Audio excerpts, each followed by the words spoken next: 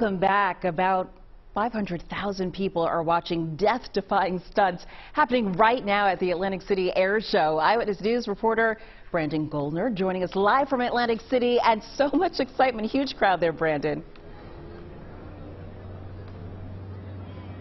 Absolutely, Janelle. We already had the thunder and fury of the loud planes, but take a look. We have some of the acrobatics right now from some of those older planes as they're flying through. So many people out here, an estimated 500,000 people. We already saw the U.S. Army Golden Knights land. If we could show that video right as they're playing the national anthem, we have the U.S. Army Golden Knights landing with the American flag, a beautiful sight to see. Had all different branches of the military. We have the Air National Guard, we have the U.S. Army, we have the U.S. Navy, as well as the Coast Guard. We spoke yesterday to the 177th Fighter Wing Command, who says that this is really an opportunity for them to really show what they do, all the training, all the hard work that they do. As we continue to have more planes coming, we'll have the big finale at 3 o'clock with the Thunderbirds. We'll have more of the sights and sounds coming up in our later shows starting at 4 o'clock.